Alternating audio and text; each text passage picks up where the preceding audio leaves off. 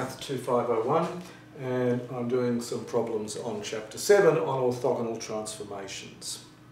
So in this problem they give you a matrix T, which is 1/3 of this matrix here, and you're asked to show that T is in fact represents a transformation which is a reflection followed by a rotation.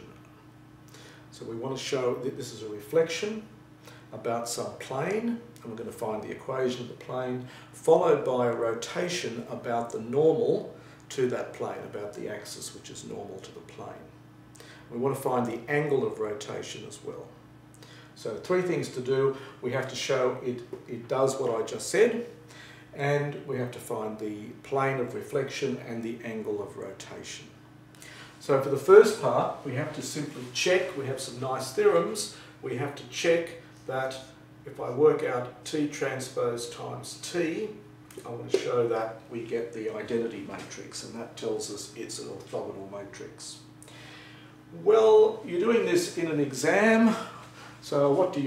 You want to do it, you want to show the examiner that you understand what you're doing. On the other hand, you don't want to write down vast amounts of arithmetic because you know it's supposed to be the identity matrix anyway. So I would do something like this. When I multiply this by its transpose, I'll have a factor of 109 coming out. I know it's got to be the identity when I divide by 9.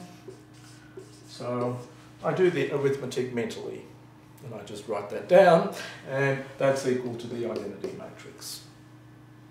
Now, what can they say? If they say, where did you do that? I say, well, I did that mentally. I just multiplied everything out and got the result. So that'll save a bit of time. So therefore, T is orthogonal.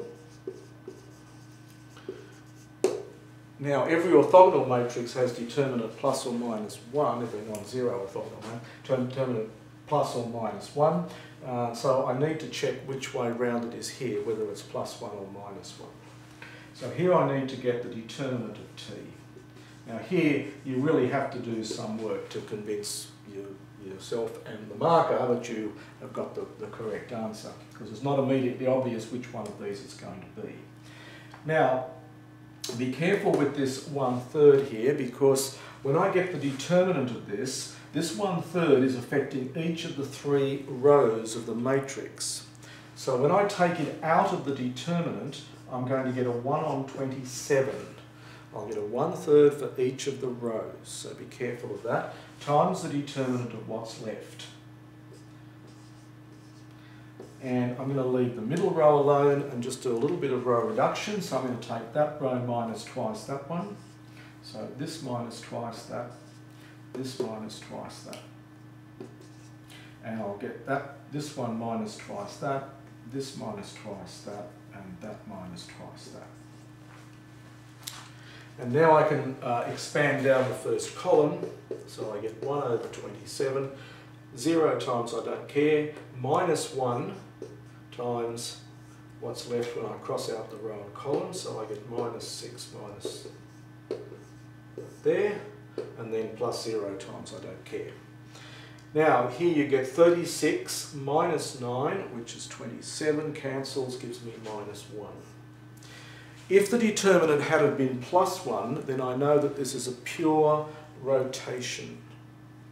The fact that it's minus 1 tells me it's a reflection followed by a rotation.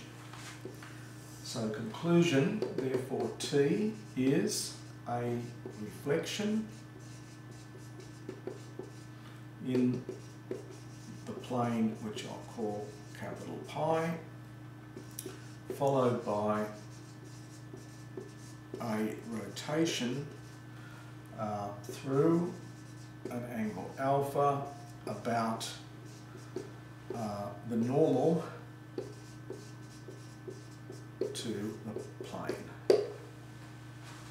So the next job is to work out what the angle of what the possible values of angle of rotation are. And there you've got to remember the little formula. I simply remember what the basic matrix looks like that does this. And remember, it's got a cos theta sine minus cos theta sine theta minus sine theta cos theta, and up in the top corner it's got a +1 if it's a pure reflection and a -1 if it's a mixture of them. So the trace of that matrix is -1 plus 2 cos alpha, and the trace of this matrix is 2/3. So you either remember that or you just remember off the formula. It's -1 plus 2 cos alpha is the trace of the original of the matrix you start with. So that says cos alpha then, so I take this on the other side, I get 5/6. Generally, we would just ask you to find the cosine of the angle because now it's ambiguous. It could be plus or minus. So alpha is plus or minus the inverse cosine of 5/6. And to work out which one it is hard, and we're not going to expect you to do that. There is a trick for that we'll explain to you in lectures, but we generally leave it slightly ambiguous there. So there are the angles. So the last bit is we need to find the plane of this plane capital pi, the plane of reflection.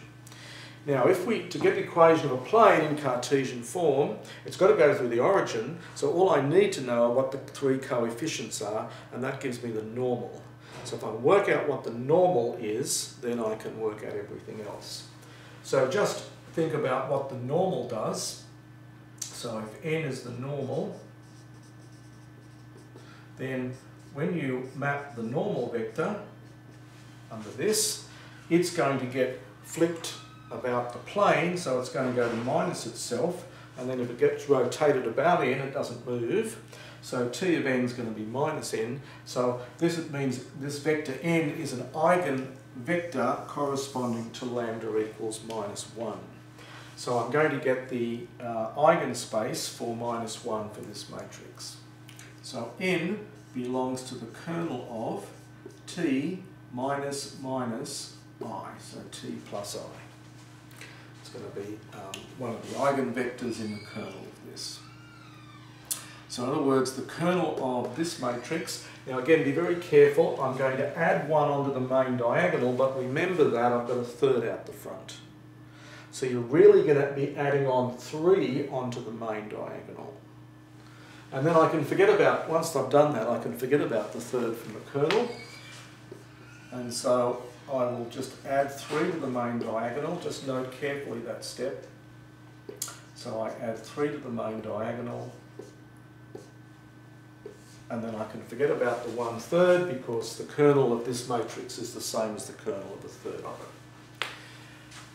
Now, I have no zeros, and getting these kernels, I like to have a 0, so I'm going to get a 0 somewhere in here. So what will I do? Well, I think I'm just going to use that 1 to get rid of the 2. 1, 0, I'm not greedy, 1, 0 will do anywhere. So that minus twice, that is 0, that minus twice, that's -9, that minus twice, that's -3. Now, once I see a 0, firstly look at this matrix. Notice it's got rank 2 nullity 1. Think about why that is. So there's only one eigenvector, or one eigenvector hiding in here that will span the whole eigenspace. And so this is going to be the span of, I'm just going to write it down. Look at the bottom row. I want something, something, something there that will dot product to give me 0. So I'll take one of those and -3 of those. That will work. I don't care what goes here at the minute. That's 0, -9 plus 9, 0. Then use the next row up. The next row up says, I've got, not sure yet, I've got 5, -6 is -1, so I need +1 to get rid of it. So that's by inspection, and now as always you check that this works on the top row. The top row gives you a double check that everything's happy, so you get 5, -2, -3, 0, so that's it. So this I can take as a normal to the plane. So the plane pi then is just x plus y minus 3z. Plane has to go through the origin. Think about why that is, because the 0 vector will not move under this transformation, nor will it change when you multiply it by the matrix. So it's got to go through the origin, and there's the plane.